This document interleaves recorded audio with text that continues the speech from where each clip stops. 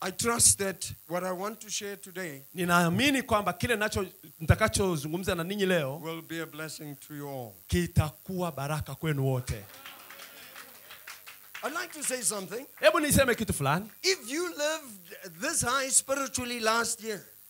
Sorry. If you lived this high spiritually. Kama kiroho uko kwenye kiwango hiki, and today you are living this low. Na leo uko kwenye kiwango hichi. Do you know what? Unajua kwa nini? You are actually in a backslidden state. Uko kwenye hali ya kurudi nyuma. You have fallen from there to here. Umeporomoka kutoka hapa mpaka hapa. Are we together? Tuko pamoja? Hallelujah. Hallelujah. You have backslidden. Umerudi nyuma. From there. Kutoka hapa. To over here. Mpaka hapa. You need. Unahitaji. To get back to where you urudi kwenye kiwango hiki. Hallelujah. Hallelujah. Amen. Amen. Praise his holy name. Bwana asifiwe. I would like to say this. Ninataka kusema hili. We are not here to be entertained. Hatuko hapa kuburudishwa.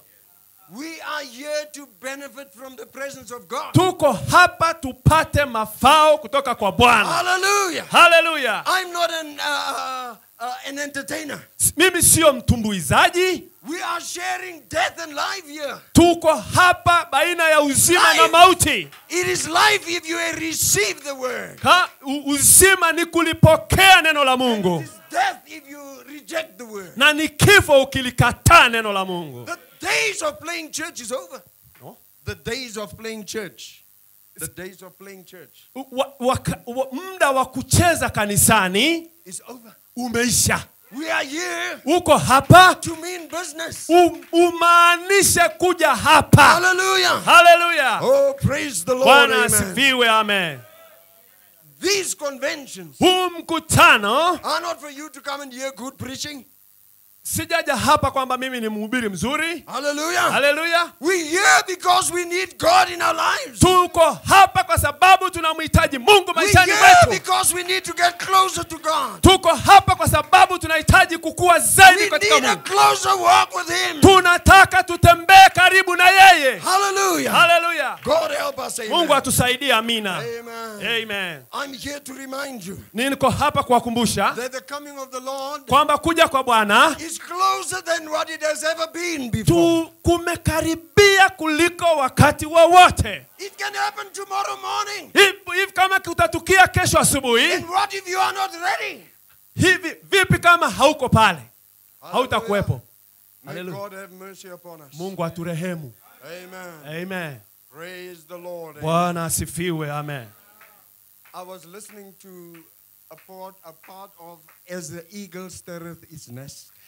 Nilikuwa nasikiliza kipande cha ujumbe wa kama tai anavovuruga kiota chake. Amen. Amen. As an eagle stirreth a nest. Kama tai anavovuruga kiota chake. Are we together? Tuko pamoja? Brother Branham says when an eagle makes a nest. Nabii anasema wakati tai anapotengeneza kiota chake, she takes some sharp anakusanya miti yenye miiba hivyo. And on the highest rock, na kwenye juu kule milima kwenye miamba, she will lay them down. Na anaweka kiota chake vile. Then she will go na anaenda and kill a rabbit. Anamuua sungura. And lay that rabbit fur on that. Kwenye kile kiota anaweka manyoya ya sungura kwenye ile miiba sasa ili isionekane. And then she'll lay her egg. Na ndipo anataga mayai yake. Amen. Ndio. And when the little eagles are born, na wakati vile vifaranga vinavyozaliwa, the nest is comfortable. Kiota kizuri sana. It's so nice and cozy. Kinavutia sana. See, they are enjoying themselves. Anafurahia kile kiota. They become comfortable in the nest. Starehe kabisa kwenye kiota. But then the mother comes one day. Ndipo mama tai anakuja siku moja. And with the huge wings, akiwa na mabawa makubwa, she'll stir up the nest. Anavuruga kile kiota. To get rid of all the loose anaondoa manyoya yote kutoka kwenye kiota. And then she'll pull that piece of fur from underneath. Anaondoa vile vipande vya manyoya kutoka kwenye kiota. And now the nest is not comfortable anymore. Kiota sasa hakina starehe. Do you know what's the definition of stir? Hivi unajua shetani anahitaji ufanye nini? To stir. To stir. Kuvuruga. is to take away the comfort. ni kuondoa ule She ustarehe. removes the comfort Anaondoa ule ustarehe in wote. order to let them know what their purpose is. Ni ili kujua kusudi la huyo tai mdogo ni nini. They were not born for a nest. Hawakuzaliwa wakae kwenye They were viota. born to fly in the sky. Wamezaliwa ili waruke juu. Hallelujah. Hallelujah. Blessed be the name of the Jina la Lord. Bwana libarikiwe. She wants them to realize their purpose. Anataka watoto wa tai watambue. Hallelujah. Amen. Praise his wonderful name. Jina la Bwana libarikiwe. Hallelujah. Hallelujah. You are made for the skies. Umezaliwa kwa ajili ya kuruka kule angani. You're not made for a nest. Hukuzaliwa ili ukae kwenye kiota. And when we look around us, Na tunapoangaliana, I'm here to let you know during this convention. sorry. I'm here to let you know Niko hapa ili mjue during this convention wakati wa mikutano hii what your purpose is. kusudi lako ni nini? What our purpose is. Kusudi langu ni nini? What your purpose are, brother. Kusudi lako ni nini? Hallelujah. Hallelujah. Praise his wonderful name. Jina lake libarikiwe. Were you in Iringa? Or Tanga? Okay. You look so familiar. I'm reminded of your brother Isaac. Oh. Amen. Now, we are here to let you know. Tuko hapa ili mjue You've got a purpose to serve. unalo kusudi la kutumikia. The days of playing church is over. Siku za kucheza kanisani zimekwisha. Jesus is coming for a bride. Yesu anakuja kwa ajili ya bibi harusi. Perfect bride. Kwa bibi harusi aliyemkamilifu. Spotless bride. A spotless bride. Bibi harusi asiye na doa lolote. Hallelujah. Amen. You need to understand your purpose. Unapaswa ujue kusudi lako ni nini. Remember the story Brother Branham shares about Unakumbuka hadithi ambayo ndugu Branham alitusimulia? that prince slave. Yule mtumwa, biashara ya utumwa. He was a slave. Alikuwa mtumwa. He acted like a slave. Alikuwa kule mtumwa. But in another country, lakini kwenye nchi fulani, he was the son of a prince. Alikuwa mtoto wa mfalme fulani. Son of a king. Mtoto wa mfalme. He was a prince. A prince. Son of a king. A prince. Alikuwa mtoto wa mfalme fulani. Hallelujah. Hallelujah. But he behaved like a prince. Alikuwa anaenenda kama mtoto wa mfalme. Even though he was a slave. Hata ingawa alikuwa utumwani. You are in this earth. Huko kwenye nchi hii. But you are a son of a God in heaven. Wewe ni mtoto wa Mungu mbinguni. Hallelujah. Hallelujah. You're a daughter of God. Mwana binti wa Mungu. Act like a son of God. Ebu ufanye kama mwana wa Mungu. Ufanye kama binti wa Mungu. Hallelujah. Hallelujah. Praise his wonderful name. Bwana jina lake la ajabu libarikiwe. Amen. If you don't realize your purpose, kama hutatambua mahali pako katika mikutano hii, then the convention is meaningless. Mikutano haitakuwa na maana yoyote. Praise the Lord. Bwana asifiwe. Now, let me just say this. Hebu niseme hili. Brother Branham says, Ndugu Branham anasema, you think things are bad, unafikiri mambo ni mabaya, but it will get worse. lakini yataendelea kuwa mabaya zaidi. Hallelujah. Hallelujah. I looked into check some of the news in Joburg. Nilikuwa naangalia baadhi ya makanisa kule Johannesburg. Almost every week a woman is murdered. Sorry? Almost every week a woman is murdered by a husband Karibu or kila boyfriend. juma mwanamke anaolewa. Yes, they killed every week. Wanauawa kila wiki. Kila wiki. Things, yeah, they are killed. One woman per week is killed. Yani mwanamke mmoja kwa wiki anauawa kule Afrika Kusini, anapigwa risasi na vijana wa mtaani. Hallelujah. Hallelujah. No, we here to stir the nest a bit. We here to stir the nest. Tuko hapa kuvuruga kiota. Hallelujah. Amen. From the pulpit. Kutoka kwenye madhabahu right to the back. Mpaka kule nyuma. We want to stir the nest. Tupo hapa kuvuruga kiota. Realize your purpose. Ili uweze kutambua mahali pako kusudi lako. Time of living loose lives is over. Wakati wa kucheza umekwisha. Hallelujah. Hallelujah. Praise the Lord. Bwana asifiwe. Amen. Amen. Married people are no longer respecting their wedding vows. Wanandoa hawaheshimu tena viapo vyao vya ndoa. You cannot expect to go to heaven and live a loose life now. You can't expect to go to heaven but you live Huwezi this kind of life. kutegemea kwenda mbinguni wakati unacheza katika maisha. Today many ministers are disrespecting the sacredness of the pulpit. Leo wahudumu wengi hawana heshima kwenye mimbari. Brother Branham says the word of God must be kept in a clean vessel. Nabii anasema neno la Mungu linapaswa libebe kwenye vyombo visafi. You can't live a filthy life and still be behind the Huwezi kuishi maisha machafu uende madhabahuni. Stay away from here and sort yourself out first. Hebu kaa mbali na madhabahu mpaka utengeneze maisha yako. Hallelujah. Amen. Praise the Lord. Bwana asifiwe. Husband, treat your wives properly. Wanaume, watendeeni wake zenu vizuri. Sisters, be like Sarah. Hebu wadada muwe kama Sara. She called Abram Lord. Alimuita Ibrahimu Bwana. She respected him. Alimheshimu. Hallelujah. Hallelujah. May God have mercy on us. Hebu Mungu aturehemu. Amen. Amen. Just want to let us understand why we here. Nataka tu mjue kwa nini tuko hapa. By the grace of God, I hope not a single one. So? I say, by the grace of God, not a single one of us Kwa neema ya Mungu, sitaki hata mmoja wetu will go out of this building the same person. atoke mahali hapa kwenye mkutano hii akiwa alivyokuja. Hallelujah. Let's give the Lord a wave offering. Let's give the Lord a wave offering. This is a wave offering. Everyone. Kila mmoja. Lovely, lovely. Lovely. Upendo. Praise the Lord. Bwana asifiwe. Amen. Amen. Praise his wonderful name. Jina lake la ajabu libarikiwe. Amen. Amen. Are you ready to receive? Mko tayari kupokea? Hallelujah. Hallelujah. Now this is what Brother Branham says. Hiki ndicho Bwana Branham alisema. He says, if I, William Branham, Sema kama mimi William Branham say something nikisema jambo fulani and you say amen, na ukasema amen, you will not upset me. hukunipokea mimi. You will encourage me. Umenitia moyo. Hallelujah. Hallelujah. Can we say amen? Unaweza kusema amina?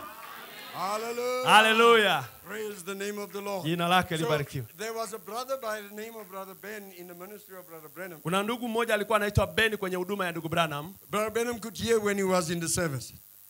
Brother Branham could hear when Brother Ben was in the service. Ndugu Beni alikuwa anaweza He kusikia. said, there's Brother Ben. Ndugu Branham angelisema, ndugu Beni yuko pale. He's my amen corner. Yeye ni kona yangu ya amina. When I say amen, and when I say something, angesema amina ninaposema jambo fulani.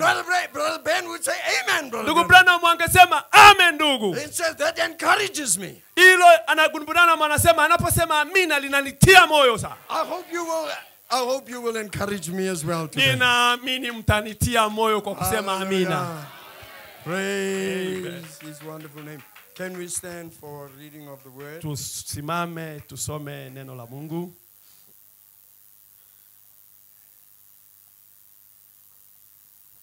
Why do we read the Bible before we preach?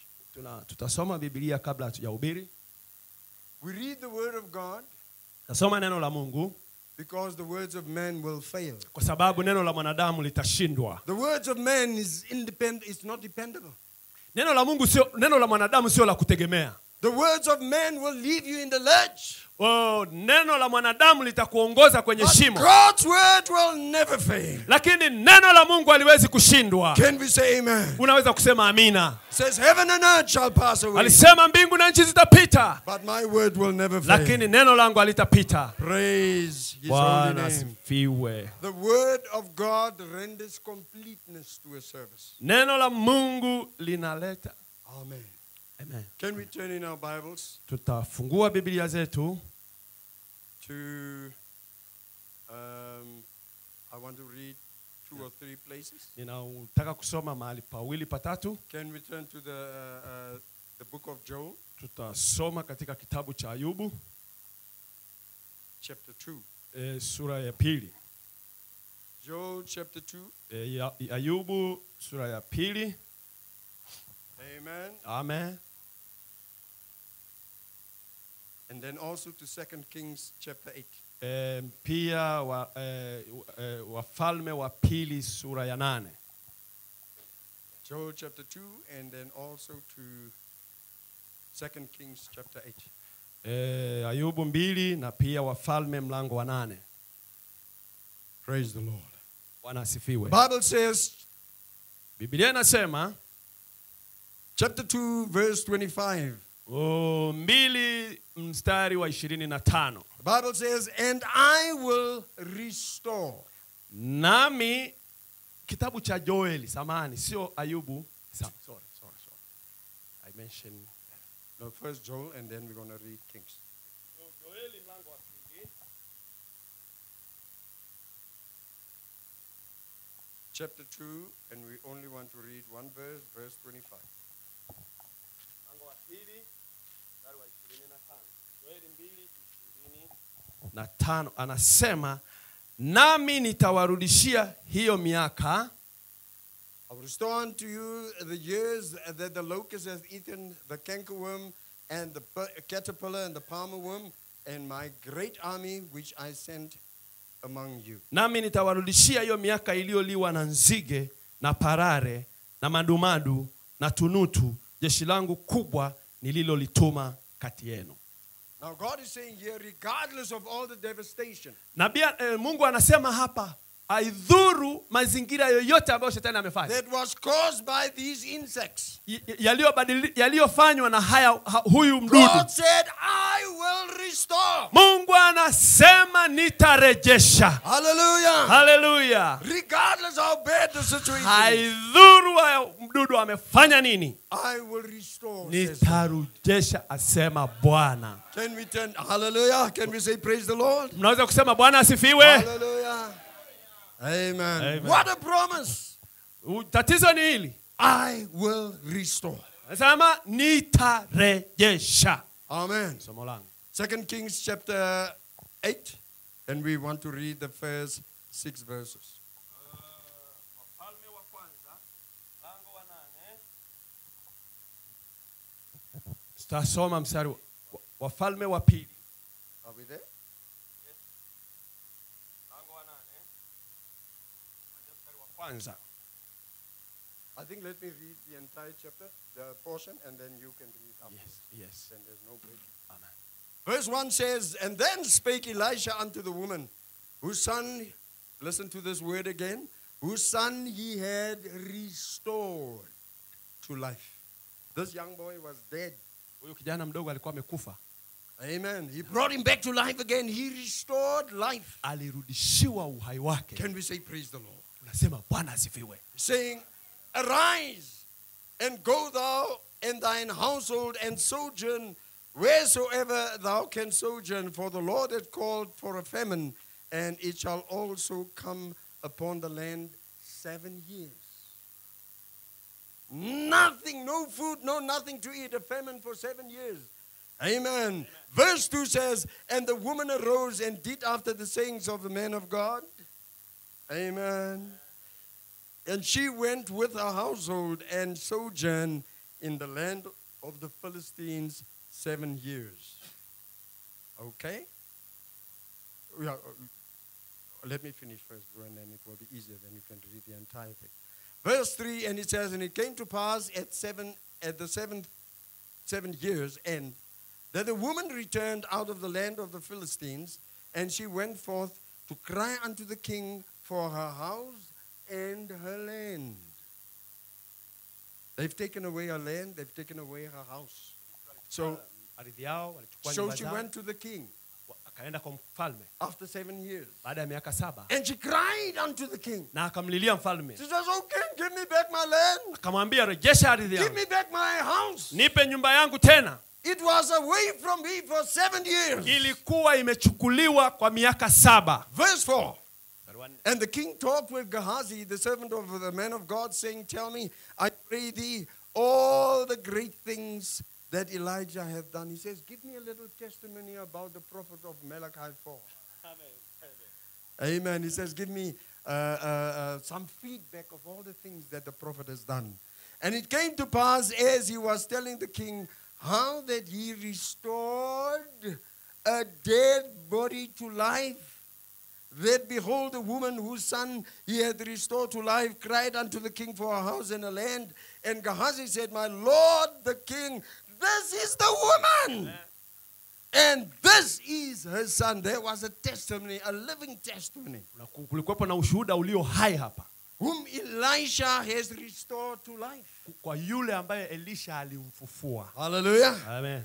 And when the king asked the woman, she told him, so the king appointed a certain, here is a very important thing. He appointed a certain officer. Amen. Saying, restore. He gave him instructions. He says, you go and restore this woman. Give her back her land. Give her back her house. Give her back everything. Amen. Amen. Amen. Restore all that was hers and all the fruits of the field since the day that she left the land, even until now. Amen. Nitasoma katika Wafalme wa pili mlango wa 8 kuanzia aya ya kwanza. Basi Elisha alikuwa amemwambia yule mwanamke ambaye alimfufua mwanawe, akasema, ondoka ukaende wewe na jamaa yako ukae hali ya kigeni utakapoweza kukaa, kwa sababu Bwana ameita njaa, nayo itakuwa juu ya nchi hii muda wa miaka 7. Akaondoka yule mwanamke akafanya kama alivyosema mtu wa Mungu, akaenda yeye na jamaa yake akakaa katika nchi ya Wafilisti miaka 7. Ikawa miaka 7 ilipoisha, yule mwanamke akarudi kutoka nchi ya Wafilisti, akatokea amlilie mfalme kwa ajili ya nyumba yake na shamba lake. Basi mfalme alikuwa akizungumza na Gehazi mtumishi wa Mungu akinena, uniambie na kusii mambo makuu yote aliyoyafanya Elisha. Ikawa alipokuwa katika kumwambia mfalme jinsi alivyomfufua mtu aliyekufa, tazama, huyo mwanamke aliyemfufua mwanawe alimlilia mfalme kwa ajili ya nyumba yake na shamba lake. Gehazi akasema, bwana wangu mfalme, huyu ndiye mwanamke na huyu ndiye mwanawe ambaye Elisha alimfufua. Na mfalme alipomuuliza yule mwanamke, yeye akamweleza. Basi mfalme akamtolea akida, akasema, mrudishie yote aliyokuwa nayo na mapato yote ya shamba lake tangu siku aliposafiri hata leo. Hallelujah. Hallelujah. May the Lord add the riches of his blessings. Bwana alibariki neno lake. To the reading of his word, you may enjoy the comfort of your seats. Mfurahie kukaa kwenye viti vyenu. Hallelujah. Hallelujah. Praise his wonderful name. Jina lake la ajabu libarikiwe. Amen. You tired, bro? Umechoka ndugu? Unaolala tu. Usilale. Anawaona. Praise the Lord. Bwana asifiwe. I promise not to be long. Ninawaahidi sitachukua muda mrefu. Amen. I would like to speak on restoration. Ninataka nizungumze juu ya kurejeshwa. Kurejeshwa. Hallelujah. Amen. Praise the Lord. Amen. Bwana asifiwe. Now Amen. I'm going to speak, for the next 2 sermons, I'm going to speak on one. This part is restoration of human life. Nataka nizungumze sehemu mbili ya ujumbe huu wa kurejeshwa kwa uzima wa mwanadamu. My second sermon will be restoration of the word. Somo la pili litakuwa kurejeshwa kwa neno. Amen. Amen. Are we together, saints? Tuko pamoja watakatifu? Hallelujah. Hallelujah. Amen. Amen. So we're going to speak on restoration. Tutakwenda kuzungumza juu ya kurejeshwa. Now the word restore, neno kurejesha, appears in both of our scripture readings. Linaonekana katika maandiko yote mawili tuliyosoma. Can we say amen? Unaweza kusema amina? Praise the Lord. Bwana asifiwe. Amen. Amen. Now the part that we've read about the woman, the Shunammite woman, mahali pamoja tumesoma katika habari ya mwanamke yule Mshunami. the whole story is about restoration. Habari yote iko katika kurejeshwa. Now the word restore or restoration, neno kurejesha, is the act of bringing something back. Ni tendo la kurudisha kitu fulani. Hallelujah. Mahali pake pa asili. Can you see this bottle of water? Unaweza kuona hii chupa ya maji? Hallelujah. Amen. Now what is restoration?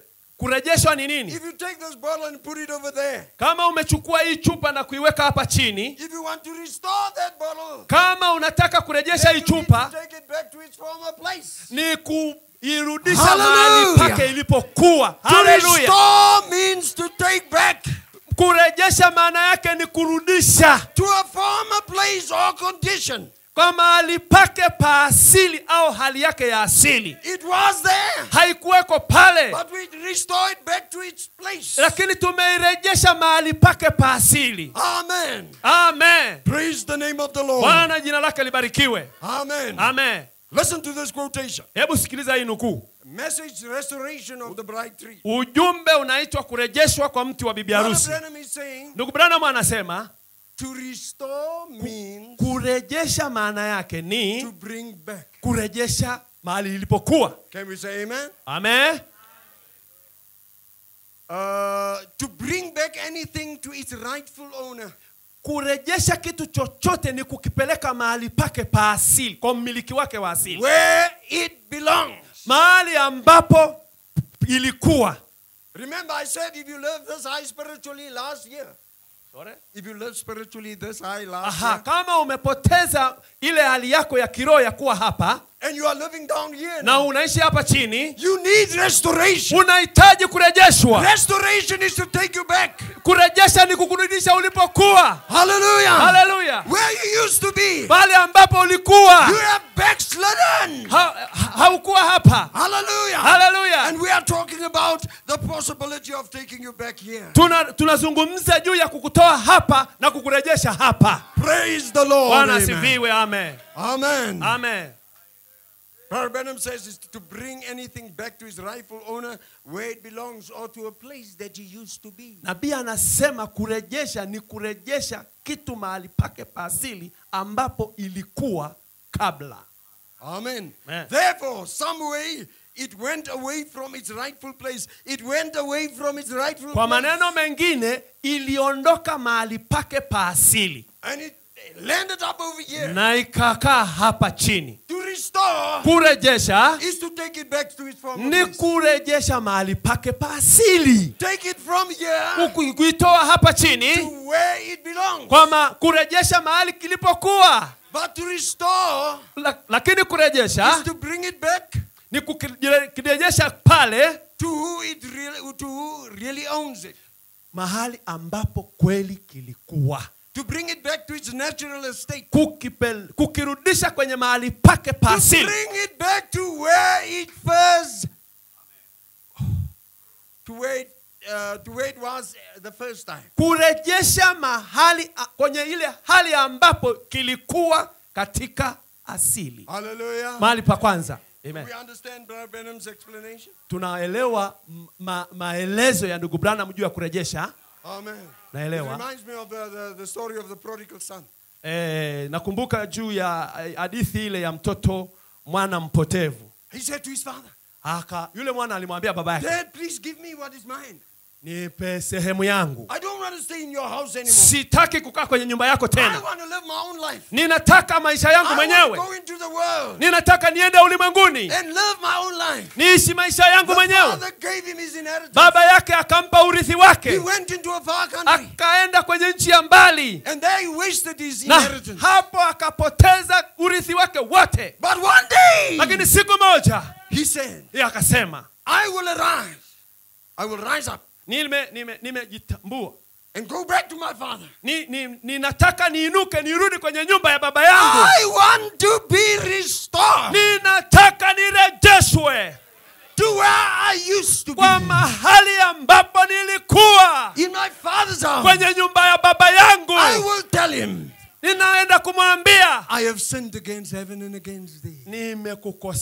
Nimekosea chini ya mbingu. I have failed. Nimekosea kabisa.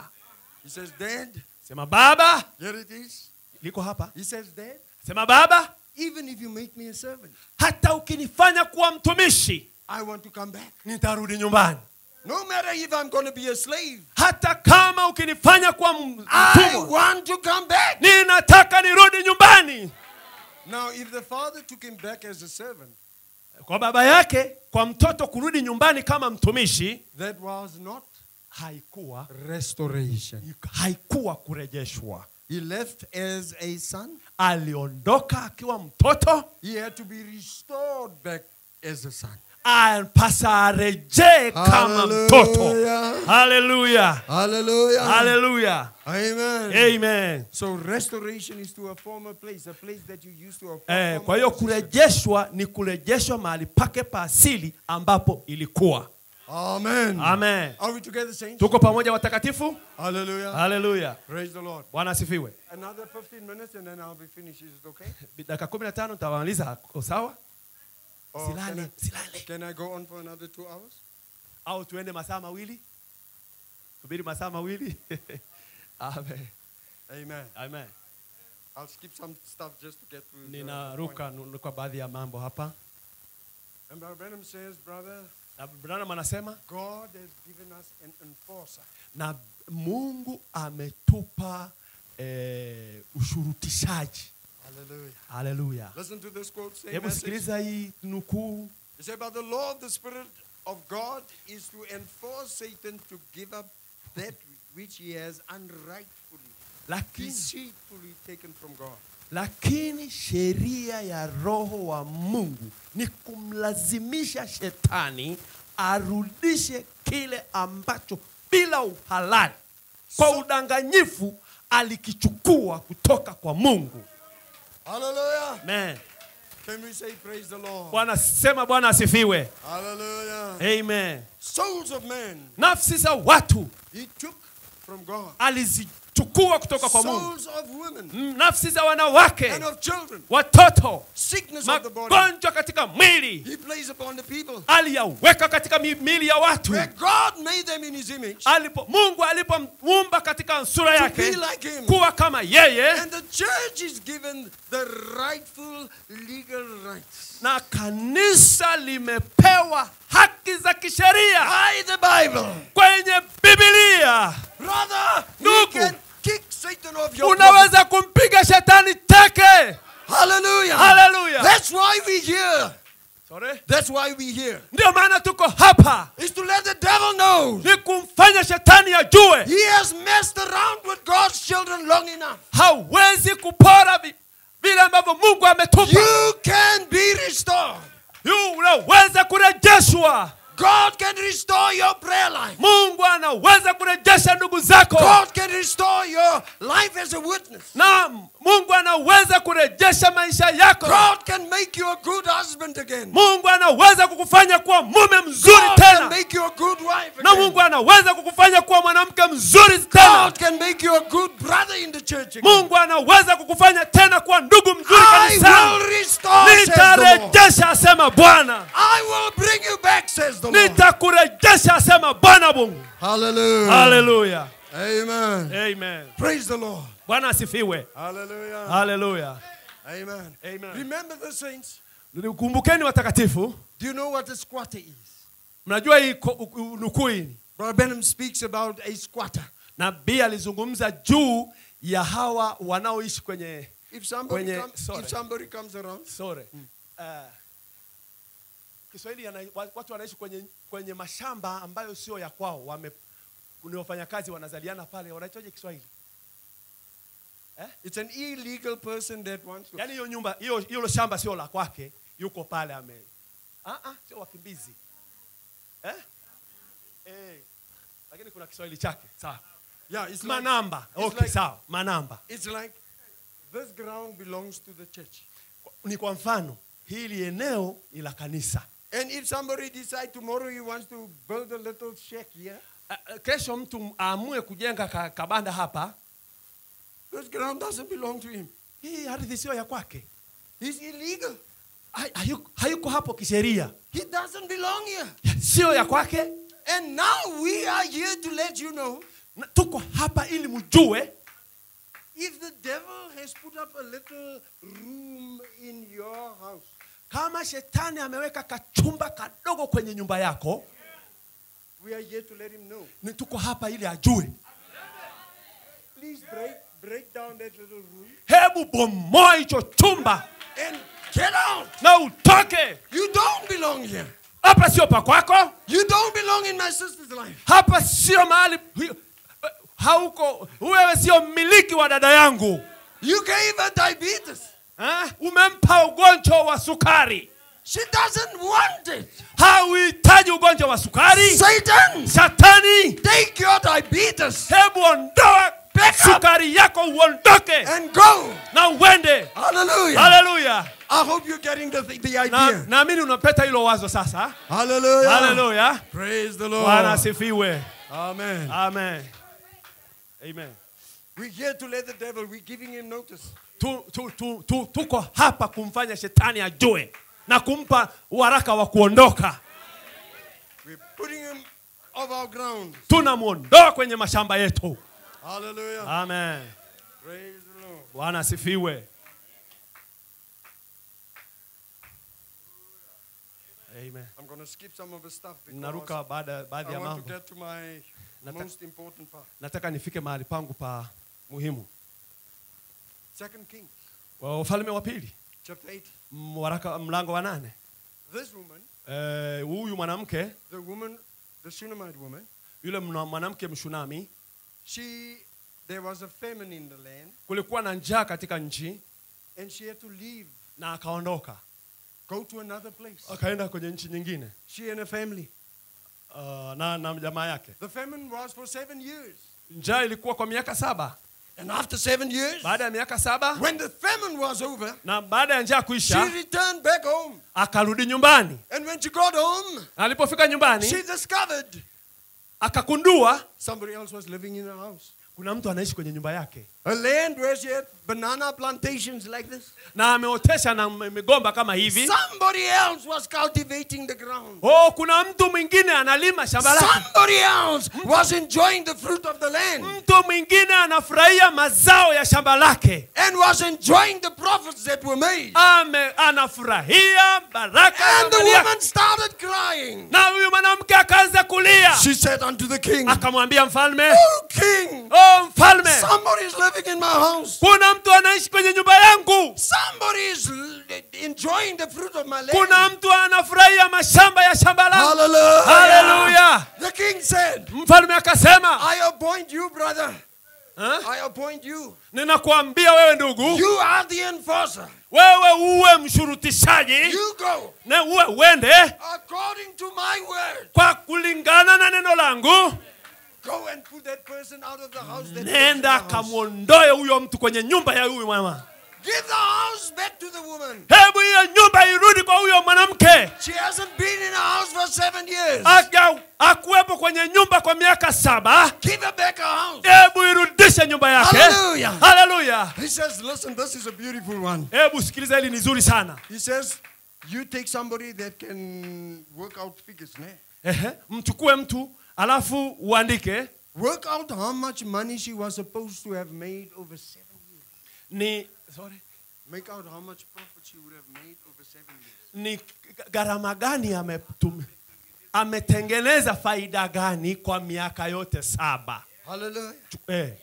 Chukua kipande cha karatasi uandike. Give her back every cent that belongs to her. Mpe kila alichotumia kwa ajili ya hilo shamba. Hallelujah. Hallelujah. I'm sure God is here. Naamini Mungu yuko hapa. And God wants to restore. Mungu anataka kurejesha. God wants to give back to you. Mungu anataka kukurejeshea everything that the devil has stolen. Kila kitu ambacho shetani amekudanganya. The happiness that the devil has stolen. Mungu atarejesha furaha ambayo shetani alipora. God is here to give it back to you. Mungu anataka kuirejesha kwako. Hallelujah. Hallelujah. Praise his wonderful Bwana name. jina lake libarikiwe. I will restore. Nitarejesha asema Bwana. I will give back to you. Nitarudisha kwako. All the years. Miaka yote that the devil has taken away ambayo shetani alipora kwako. Can we say praise the Lord? Tunaweza kusema Bwana asifiwe. Hallelujah. Hallelujah. Let's give the Lord a wave. Hebu tupunge mkono namna hii. Hallelujah. Hallelujah. Praise the Lord. Bwana asifiwe. Amen. Amen.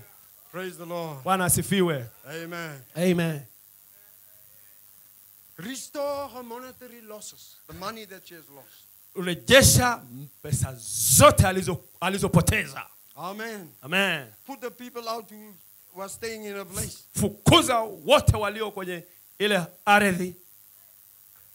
Amen. Amen. And Brother Branham says, he says the Holy Ghost yule Roho Mtakatifu is God's enforcer. ni mshurutishaji toka kwa Mungu. He will cast him out. Atamfukuza nje. Hallelujah. Hallelujah. Aren't you happy to know that? Una furaha kujua hilo? Hallelujah. Hallelujah. The Holy Ghost is here Roho Mtakatifu yuko hapa to enforce your claims. kumshurutisha yule jamaa. Hallelujah. Hallelujah. To give back to you Kurudisha whatever you have lost. kile ulichopoteza. You forever said, Kama unatembea I'm hivyo, so unhappy. kama huna furaha, God says he will restore Mungu anasema the atarejesha joy of your salvation. furaha ya wokovu wako. God will make you happy again. Mungu atakufanya uwe na furaha tena. Hallelujah. Hallelujah. He will restore. says the Mungu Lord. atarejesha, alisema. Hallelujah. Hallelujah. Praise the Lord. Bwana Amen. asifiwe. Amen. I feel like preaching now. Najisikia kuhubiri sasa. Amen. Amen. Praise the Lord. Amen. Amen. Amen. God is here to give you back your victories. Mungu yuko hapa kukurejeshea ushindi wako. Amen. Amen. Praise his wonderful name. Jina lake la ajabu libarikiwe. Yeah. Amen. Praise his wonderful name. Jina lake libarikiwe la ajabu. I'm going to skip some of the stuff because I want to get to a certain point. Yeah, amen. Naruka baadhi ili nipate kwenye. I will stop as soon as I know that you've got the idea. You are with me on the same page. Must I repeat? I says I will stop when I know Brother Felix know what I'm talking about. Nitakoma wakati ambapo nitamuona ndugu Felix ameelewa kile nilichosema. And if you also understand what I'm talking about, then I will stop. Nitamaliza kila mmoja akielewa ninachomaanisha. God has appointed, according to Brother Branham, an enforcer, the Holy Spirit. Mungu The Holy Spirit is God's enforcer, according to Brother Branham. Roho Mtakatifu ni mshurutishaji kutoka kwa Mungu kulingana na ndugu Branham.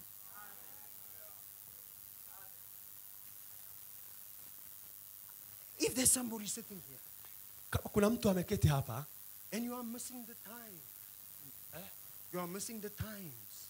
Umepoteza muda wako. When you used to, like Brother Felix, for 5 days don't eat, and he used to pray. Brother Felix would fast for 5 days and he would pray. Ndugu Felix angelifunga kwa siku 5 na kuomba bila kula. Nowadays you don't pray anymore. Sasa hivi hafungi, aombi tena. Is there somebody like this here? Hallelujah. Hallelujah. There's a very honest brother there. His prayer life is not what it used to be. Uko mahali ambapo maisha yako yalikuwa ya maombi, sasa umeshuka. Amen. Amen. But today you want to say, God, give me back my prayer life that I used to have. Leo unapaswa mwambie Mungu nirejeshe zile nguvu za maombi ambazo nilikuwa nazo. Lord, give me back that zeal that I used to go into my room and pray hour after hour after hour. Mungu nirejeshe ule uwivu wa kuwa katika uwepo wako na kuomba masaa baada ya masaa. Hallelujah. Baada ya masaa. God, Hallelujah. restore back. Mungu naomba unirejeshe. Lord, give back Mungu zirudishe. my prayer line. Maisha ya maombi. It is falling apart. It is falling apart. Yameondoka. It's not what it used to be. Siko mimi nilivyokuwa. Restore. Nirejeshe. Hallelujah. Hallelujah. I hope that's the reason why you're here. Ninaamini hiyo ndio sababu uko hapa. Amen. Amen. I want to be right. Ninataka niwe sawa. And I hope you want to be right. Naamini unataka uwe sawa. I want to live right. Nataka niishi maisha yaliyo sahihi. I hope you want to Na live mimi right. naamini nataka muishi maisha yaliyo sahihi. I want to serve God properly. Ninataka nitumikie kusudi la Mungu. And I hope you want to do the Na mimi same. naamini ya kwamba mnataka kutumikia kusudi la Mungu. Hallelujah. Hallelujah. Praise his wonderful name. Jina lake libarikiwe. Hallelujah. Hallelujah. Praise the Lord. Bwana asifiwe. We used to spend so much time reading the Bible. Tulikuwa tuna muda mrefu wa kusoma Biblia, reading the spoken word. kusoma neno lililonenwa. But some people, if you blow like this, it will just be done. Lakini leo Biblia imejaa vumbi. Paka ukichukua unaipuliza, imejaa vumbi. Maana haisomwi. When last have you read a spoken word on your own? Umesoma mara ya mwisho lini neno lililonenwa peke yako? But the Lord is here. Mungu yuko, lakini Bwana yuko hapa. To give back to you. Kurudisha tena kwako. Amen. Amen. To give back to you all the years that the devil has robbed you. Kurudisha miaka yote ambayo ibilisi ameitaka kwako. Amen. Amen. Praise his wonderful name. Bwana asifiwe. Amen. Amen. I'm going to skip so many things I want to. Right. Here we are. Hatuko hapa. The Bible speaks about the Jubilee year. Biblia inazungumza juu ya mwaka wa uhuru. Can you show me if you know what the Jubilee year was all about? Kama unaelewa maana ya neno jubilii, The uhuru. year of Jubilee. Mwaka wa kuwekwa huru. Mnaelewa? Upunga mkono. No, I don't have to explain then. You know what it was. Mnajua kile ambacho mwaka wa uhuru. The Jubilee year was the 50th year. Yubile ni miaka 50. If you can't pay the sister the money that you owe her, kama uwezi kurudisha pesa ambazo umekopa kwa huyu dada, in the Old Testament they will take you, my brother. Anaweza kuchukua uwe mtumwa wake. And you will work to pay that sister. Utatumika ili umlipe huyu And dada. if that's your son, na huyu mtoto wako, they can take him as well. Atamchukua na yeye pia. You've got something that you need to give to the sister. Una kitu cha kumlipa huyu dada. They will take you and your children and you will work as slaves. Atakuchukua wewe na watoto wako kumtumikia kama mtumwa. For 49 years. Kwa miaka 49. But on the 50th year, lakini katika mwaka wa 50, hallelujah, hallelujah, the priest will go and blow a trumpet. Kuhani angepita na kupuliza baragumu. And do you know what the trumpet means? Na ungejua baragumu hiyo inamaanisha nini? The trumpet means that you can go free. Hiyo baragumu inamaanisha ya kwamba wewe uko huru. Go free. Wewe uko huru. You can be restored back to your land. Unaweza sasa kurudi nyumbani kwako. Hallelujah. Hallelujah. God can restore. Mungu anaweza kurejesha. Hallelujah. Hallelujah. The Jubilee trumpet is sounding here today. Mwaka wa baragumu ya yubili inapulizwa leo. The Bible is telling you, you don't need to be a slave no more. Na hiyo baragumu inakwambia upasu kuwa mtumwa tena. I don't need to be a slave no longer. Sipasu kuwa mtumwa tena. All your habits that you cannot overcome. Hila urithi wako wote. You can. Amen. Ndio. Zile ambazo tabia ambazo zilikuwa zinakushikilia. Amen. Amen. Amen. Yeah. The habits that you can't overcome. Amen. Tena. Amen. Amen. Amen. You don't have to Haupaswi battle with these habits no longer. kuendelea kushikiliwa na hizo tabia tena. God is saying to you today, Mungu anasema na wewe leo, the habits that you used to have, tabia zile ambazo unazo, you will have them no more. hautakuwa nazo tena. I will restore. Nitarejesha, sema I will Bwana. take you back to a place. Nitakurejesha mahali pako pa These asili. habits are no problems anymore. Hizo tabia sio tatizo lako tena. Hallelujah. Hallelujah. It's restoration. Hiyo ni kurejeshwa. Hallelujah. Hallelujah. God can take you back. Mungu anaweza kukurejesha nyumbani. Hallelujah. Amina. Praise the Lord. Bwana asifiwe. Amen. Amen. Oh, glory to God. Utukufu kwa Mungu. Amen. Praise the Lord. I'm just going to skip so many things here. Naruka mambo mengi hapa. I just want to Nataka say a few more things and then kusema mambo we'll machache. close with my most important point. Tufikie mambo yaliyo muhimu. What about Lot? Vipi juu ya Loti? Lot was living in a nice house, a nice piece of land. Lot. Okay. Abraham's cousin. Yes, yule binamu wa Abrahamu alikuwa anaishi kwenye nyumba nzuri, kila kitu. And then 10 kings came. Na wafalme 10 wakaja. 5. 5 kings. I like Napenda 10. that. I like that. Napenda 10. 10 kings came. Wafalme 10 wakaja. And they took Lot captive. Wakamteka Lutu. Away from his land. Na akampeleka mbali na And nyumbani. away from his loved ones. Akaenda mbali na And they anaowapenda. took him far away. Na akawa kule mbali kabisa. But then Abram heard Na Abrahamu akasikia that his cousin was taken captive. kwamba binamu yake ametekwa. And then Abram said, Abrahamu akasema, I need to restore my brother. nataka kumrejesha ndugu yangu. Hallelujah. Hallelujah.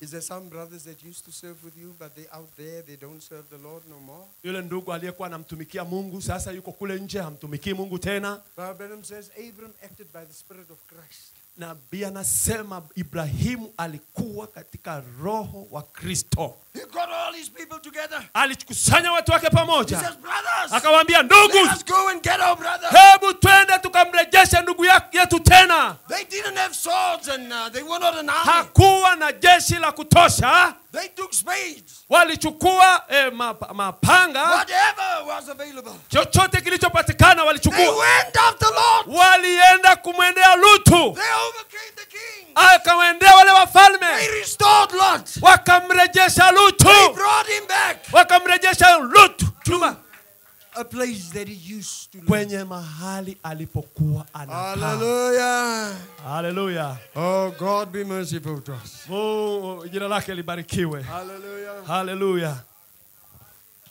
Amen. Amen. Praise the Lord. Bwana asifiwe. If you see somebody Kama unamwona mtu fulani who's having a problem with drugs, ana tatizo la madawa ya kulevya who's out there in the world, kule nje ulimwenguni, go after him. mwendee, Says there's a better life than the one you are living with. umwambie kuna maisha mazuri zaidi ya haya anayoishi. No matter how bad your situation is, God can bring you back. Mungu anaweza, umwambie kwamba Mungu anaweza akamrejesha tena. God can restore you. Mungu anaweza akakurejesha. Amen. Amen. Praise his wonderful name. Jina lake libarikiwe. One last example before I close with the point that I Mfano wa want to make. mwisho kabla sijafunga. In the days of Nehemiah, Katika siku za Nehemia, God led the people back because Jerusalem was in ruins. The walls were fallen down. kuta zilikuwa zimeanguka. Then God tasked Nehemiah, says, go back and restore. Mungu akaweka mzigo kwa Nehemia, Rebuild. rudi ukajenge upya. Rebuild the fallen down walls. Ukajenge upya kuta zilizoanguka. So many of the Jews returned to Jerusalem. Wengi wa Wayahudi wakarudi And nchini. they started rebuilding Na wakaanza kujenga ule ukuta. the walls of Jerusalem. Ukuta wa Yerusalemu. They were restoring the walls of Jerusalem. Walikuwa wakirejesha zile kuta za Yerusalemu. But it was difficult. Ilikuwa kazi ngumu. With one hand they were building the walls. Mkono mmoja ulikuwa unajenga ukuta. And with another hand they were fighting the enemies. Mkono wa pili ulikuwa unapigana na maadui. Nehemia was a restorer na alikuwa ndiye of the mrejeshaji. broken down walls of Jerusalem. Alikuwa ndiye mrejeshaji wa zile kuta za Yerusalemu zilizoanguka. Hallelujah. Jesus is the restorer Yesu ni mrejeshaji of the broken down walls katika zile kuta zilizoanguka of human life. ya maisha ya binadamu. Hallelujah. Hallelujah. If your walls have fallen down, Kama ukuta wako umeanguka, Jesus will rebuild it. Yesu anaujenga upya. Can we say praise the Lord? Useme Bwana asifiwe. Hallelujah. Hallelujah. Praise the Lord. Bwana asifiwe. Amen. Amen. Amen. Amen. Isn't it important? Just one beautiful example as well. Niwape mfano mwingine mzuri. I'm just going to refer to the scriptures and you can see how God can restore. Na utaakisi yale maandiko uone kile Mungu anachorejesha. Job chapter 1 verse 3. Ayubu mlango wa kwanza mstari wa 3. The Bible says, Biblia inasema speaking about Job, ikizungumzia juu ya Ayubu, his substance also was, in other words, all the things that Job possessed. The Bible says, it says, his substance was also 7,000 sheep. Alichokuwa anamiliki, Biblia inasema alichokuwa anamiliki ilikuwa kondoo 7,000. 3,000 camels. Ngamia 3,000. 5,000 yoke of oxen. Maksai 500 wa kulimia. And 500 she-asses, donkeys. Na kundi la punda 500. So Job had a lot of... Kwa hiyo Ayubu alikuwa tajiri. Alikuwa na mifugo wengi sana. Amen. But then the Bible says, lakini Biblia kasema, he says, one after the other,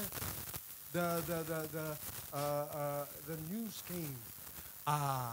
Lakini Biblia inasema kuna waleta habari walikuwa wanaingia mmoja kwa mwingine. The enemy came and took away your oxen. Adui amekuja na kuchukua maksai.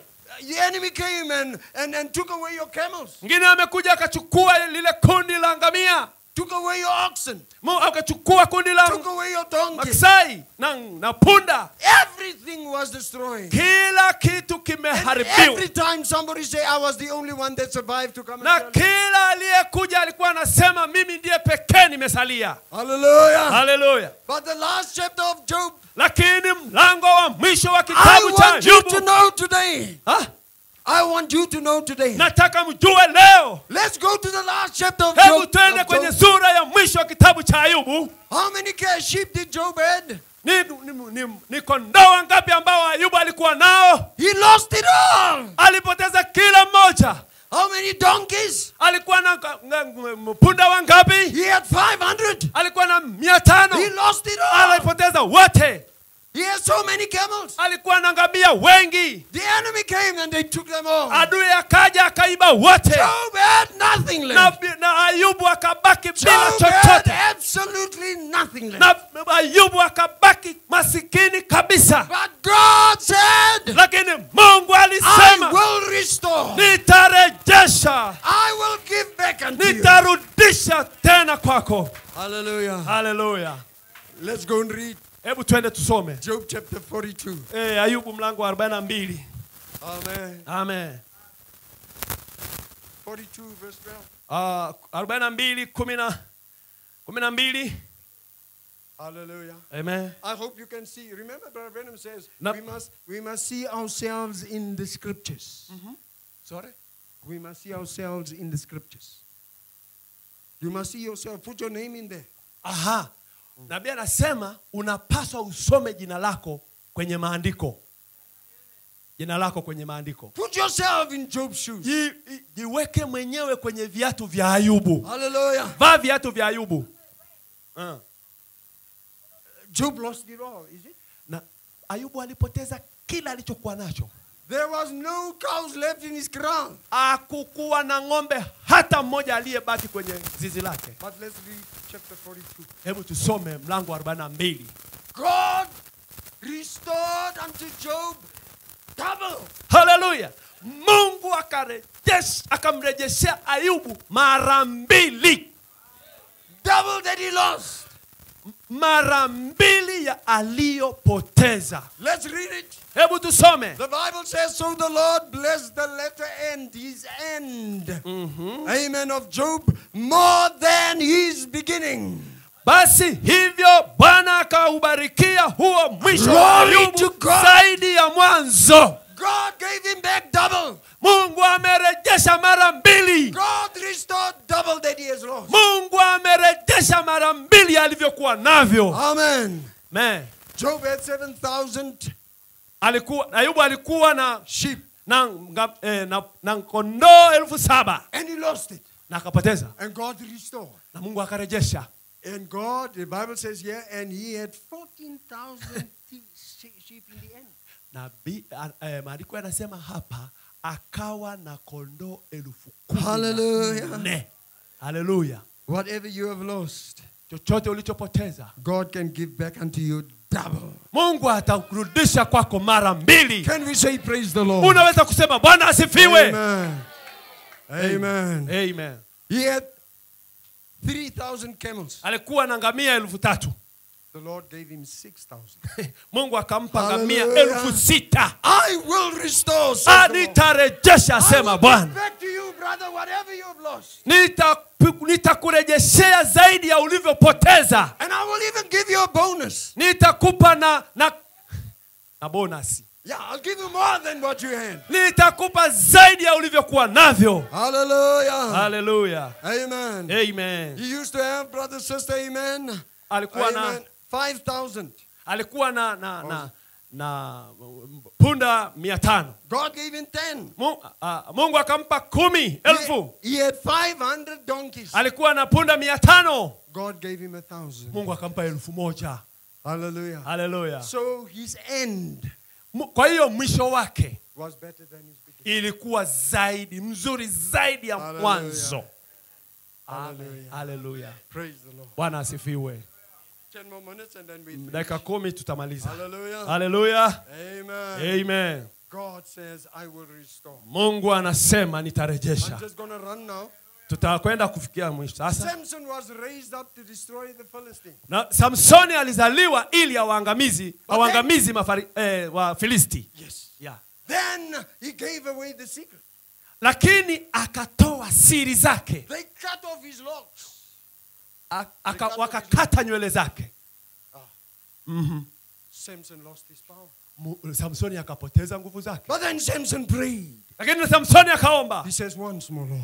Akasema mara moja zaidi Bwana. Just one more time. Mara moja zaidi Bwana. Let me avenge the enemies of my 2 eyes. Hebu nilipize kisasi kwa adui zangu kwa macho yangu Once more, mawili. Lord. Mara moja zaidi Give me Bwana. one opportunity Nipe nafasi moja zaidi. to pay revenge. Nipate kulipiza kisasi. Brother Branham says, Brother Branham anasema. as Samson was standing there, Samsoni alikuwa amesimama pale. he could feel his hair. Alikuwa anahisi nywele zake zinarudi. His hair started growing. Nywele zake zikaanza His kukua. hair was restored. Nywele zake zilikuwa zinarejeshwa. That little boy, Akiwa kama kijana mdogo. come, Akaja. lead me to that palace. Hebu nipeleke kwenye ile nguzo ya kuegemea. Standing between the 2 pillars. Akasimama katika zile nguzo mbili. And he says, once more, Lord. Akasema Bwana mara moja zaidi. Die with the enemy. Hebu nife na adui zangu. But God has restored. Mungu akarejesha. God has given him back his hand. Mungu alikuwa akirejesha nguvu zake. God has given him back his power. Mungu alikuwa anarejesha nguvu zake tena. Samson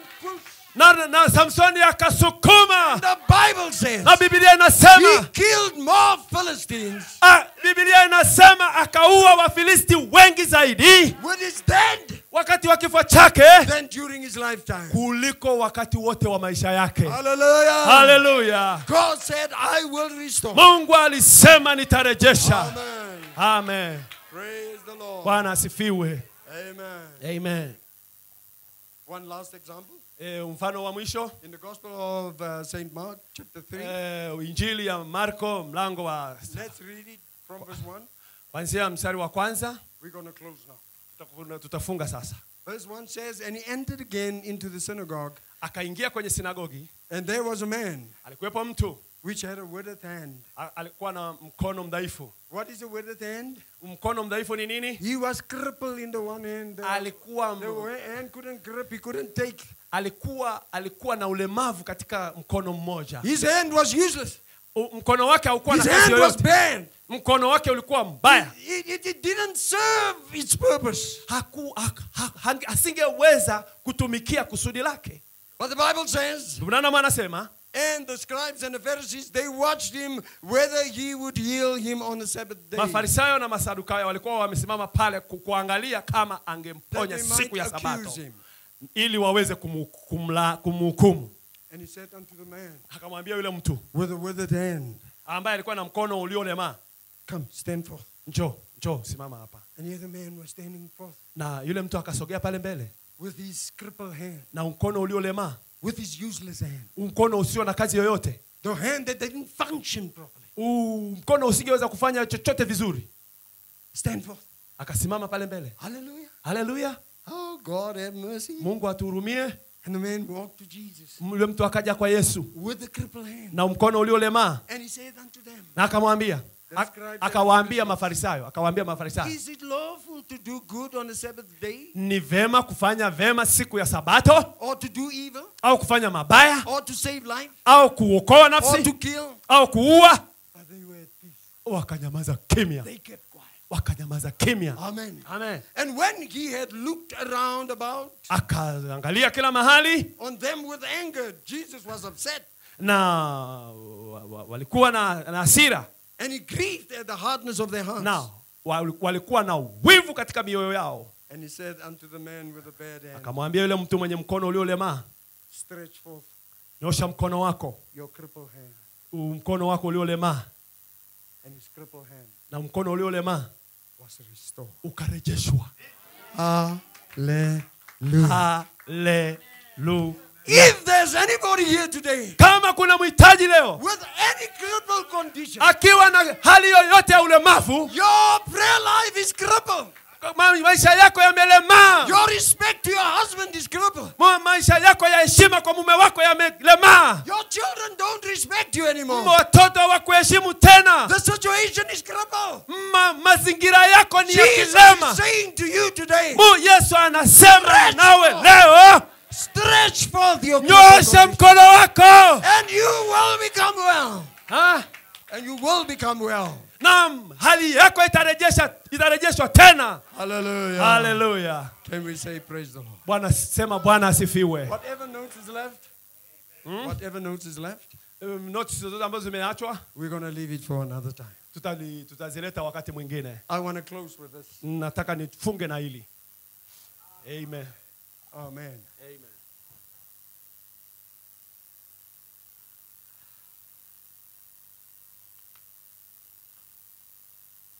I like to demonstrate things. I like to demonstrate things. Ninataka nitoe mfano nitoe maelezo ya mfano. I'm skipping a whole lot of things. The maniac of Gadara and all these things. And I am going to close with the following. Yes. I was watching something and it struck my heart. Nilikuwa natazama kitu fulani ambacho kilivuta moyo wangu. And I want to share this with you. Nataka This is a 1980 Mercedes-Benz supercar. It was parked on the side of a road. Sorry? It was parked on the side of a road. Ilikuwa hii gari ni Mercedes-Benz. Hii ni Mercedes-Benz ilikuwa imepaki kando ya barabara. We want to speak about this. Tunataka kuzungumzia juu ya hili hapa. This is a 1980 model Mercedes-Benz. Hii ni Mercedes-Benz ya toleo hili. I think this is overseas in Indonesia. Indonesia and ilikuwa ilikuwa Indonesia. Now this car was parked on the side of the road. Ili gari lilikuwa limepakiwa kando ya barabara. It wasn't used by anybody. Ilikuwa halitumiki na mtu yoyote. Who wants to use a car like this in anything? Huyo aliyekuwa anatumia ili gari, there were branches and lilikuwa limeangukiwa na matawi and leaves and stuff inside this car. Ndani kulikuwa na majani na vipande vya miti. You can see there's no headlights. Unaweza kuona kwamba halina zile taa. There's no bumper. Hakuna kinga. The one side mirror is gone. Zile vioo vya pembeni vimeondoka. This was a wreck. Hili lilikuwa limeisha matumizi. This car was useless. Hili gari alikuwa halitumiki tena. It was just standing there outside in the lilikuwa limepakiwa pale kando ya barabarani kwenye mvua. The seats were damaged. Lilikuwa limeharibika kabisa. Brother, there's nothing working on this thing. Hakuna kitu chochote kilikuwa kinafanya kazi ndani ya hili gari. Hallelujah. Hallelujah. What was needed here? Ni kitu gani kilikuwa kinafanya hapa? What are we speaking about? Tunazungumza juu ya nini? Kurejeshwa. This audience are so alive. Say it again. What was needed here? Tunasema tena? Restoration. Kurejeshwa ndio tunalozungumzia. Hallelujah. Hallelujah. A bumper needs to be repaired. A headlamp needs to be repaired. Taa zimeondoka, zinataka zirejeshwe, zitengenezwe. New seats. Inahitaji viti vipya. Gearbox. na linahitaji gearbox mpya, a new engine. na injini mpya. It needs to be restored. Linahitaji kurejeshwa. Hallelujah. Hallelujah. Praise his wonderful Bwana name. jina lake libarikiwe la ajabu. Then came along Ndipo ikaja a master car rebuild. mfundi mkuu amekuja. You must watch this video. You cannot believe. Angalia hii picha huwezi kuamini. Kuna fundi hapo, kuna fundi hapo. This guy, Huyu kijana. the rebuilder. Huyu mjenzi mpya. We've got a rebuilder here today as well. Tunaye mjenzi mpya leo hapa. Amen. Amen. He started taking everything apart. Ameanza kuondoa kila kitu ndani. He removed the doors. Ameondoa kila He kitu. removed the seats. Ameondoa He viti. took out the engine. Akaondoa He injini. took out the cable. Akaondoa He cable. removed the old tires. Akaondoa matairi ya zamani. He replaced the mirrors. Akaleta vitu vipya. He started Akaanza sanding kupiga down the msasa, doors. akaanza kupiga msasa. Then he resprayed the door. Akaanza kuipulizia rangi. He rebuilt the engine. Akarejesha injini He mpya. replaced the gearbox. Akarejesha gearbox mpya. Hallelujah. Hallelujah. And if you need a gearbox replacement today, Na kama unahitaji gearbox irejeshwe leo, the master rebuilder is here. yule mjenzi mkuu yuko hapa. Hallelujah. Hallelujah. He can replace. Anaweza He kurejesha. can restore. Anaweza kurejesha. He can take you back. Anaweza kukupa pale nyuma akakurejesha tena. Hallelujah. Hallelujah. Amen. Amen. The master builder restore. Yule mtengenezaji yuko hapa. Hallelujah. Hallelujah. Praise the Lord. Bwana asifiwe. You will not believe this. Huwezi kuamini hili. When the guy was finished, Yule kijana alipomaliza, yule fundi he got into that car. He got into that car. Akapiga rangi ile He gari. drove it down the road. Akalirejesha barabarani. 200 km an hour. Because this is what the car looked like. Aliingia ndani ya hilo gari. Hallelujah. Hallelujah. He's restored. Hii gari imerejeshwa. It's back to what it used to look like. Halionekani jinsi lilivyokuwa linaonekana. The mirrors are back.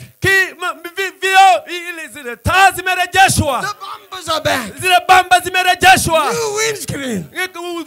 Nani zimerejeshwa New upya. engine. New injini mpya. New gearbox. New gearbox mpya. What did the Bible say? Biblia inasema nini? I will restore. says the Lord. Nitarejesha, sema I will Bwana. take you back to this. Nitakurejesha kwenye hali ya kwanza. I will restore you back to that. Nitakurejesha kwenye upya huu.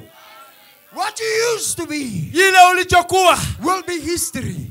katika historia. I will make you new. Nitakufanya uwe mpya. I will restore. Nitakurejesha. I trust Ninaamini that you've got the idea for today. umepata wazo la leo. And if there's anybody here this morning, Kama kuna mtu hapa asubuhi ya leo, you need some restoration. unahitaji kurejeshwa fulani. You say, brother, I used to be that high spiritually. Useme, ndugu, nilikuwa katika kiroho But now I'm that low. kimo hiki, lakini nimeshuka kwenye kimo hiki. If there's somebody like that, you raise your hand, says, God, I need some Na mtu anayehitaji hilo anyoshe mkono juu, useme, Mungu nirejeshe. I used to pray all night long. Nilikuwa naomba usiku kucha Bwana. I used to be there. Niko hapa. Lakini sasa hivi naomba dakika 2 na nimechoka. Nirejeshe. Take me back Nirejeshe pale nilipokuwa. to a time where I used to serve you with all that. Mahali ambapo nilikuwa nakutumikia kwa moyo wangu wote. You, the prophet says, Ndugu nabii anasema, if there's a deep calling to a deep, kama kuna kilindi kinaita kilindi, there must be a deep to respond. lazima kuwe na kilindi cha kuitikia kile kilindi kingine. You have a need today. Kama unahitaji leo, You have a desire today. una shauku leo, There's a God that can. kuna Mungu anayeweza kukupa haja ulionayo. Hallelujah.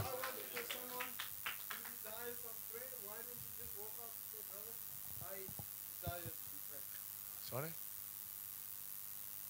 If there's someone who needs Kama kuna mtu anahitaji maombi, useme Bwana nirejeshe ili pale nilipokuwa.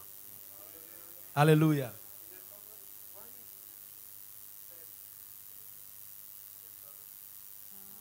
Kwa nini usisimame useme ndugu Ron, kumbuke kwenye maombi.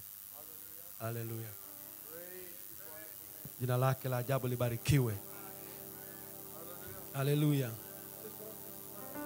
Useme Bwana, hiki ndicho nahitaji kuwa. Nilikuwa kama hivi,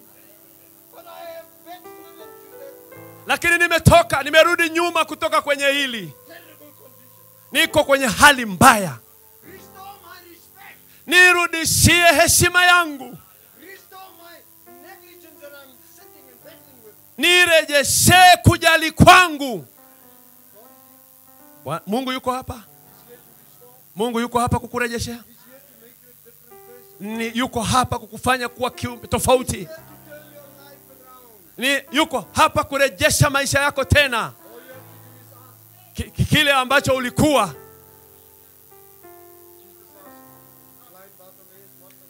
Mungu alimwambia Bartimayo kipofu, nikufanyie nini? Akasema, Bwana naomba nirejeshewe kuona kwangu. Bwana ninahitaji kurejeshwa. Bwana nirejeshe uona wangu. Yule Mungu yuko hapa leo. Anaweza yakafanya vile vile kwako. Wakati macho yamefungwa,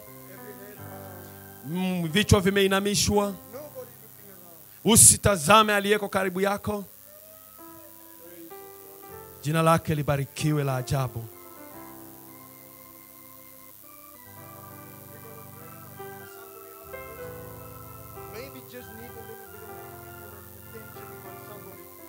Labda unahitaji maombi ya karibu zaidi ya mtu aliyeko jirani yako. Kuna watu wa Mungu hapa, au wanaweza wakaomba kwa ajili ya kila hitaji ulilo nalo. Amen. Tunaweza kuomba. Baba mpenzi wa thamani, tumeinama kwa kicho mbele zako Bwana. Unajua Bwana mahitaji ya mioyo yote. Unajua jinsi ambavyo wameanguka Bwana. Unajua jinsi wanavyo shauku ya kurejeshwa. Warudishe Bwana pale pale walipokuwa.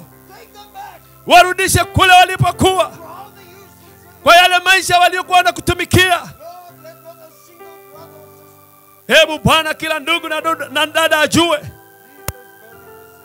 Hebu ondoa mizigo juu yao.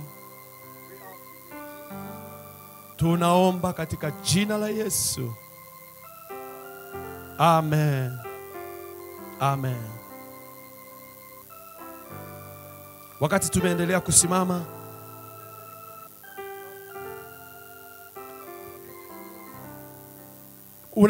unahitaji mtu aombe kwa ajili yako. Tutaimba wimbo fulani. Hebu wapiga wimbo, wapige wimbo fulani. Nitabibu wakaribu. Unaweza ukaketi wengine.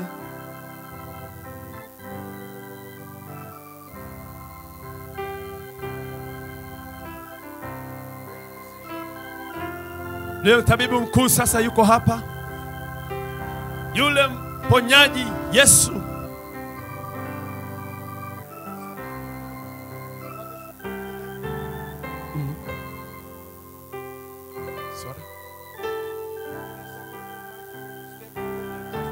Kama kuna mtu anahitaji kusogea mbele ili aweze kuombewa, asogee mbele.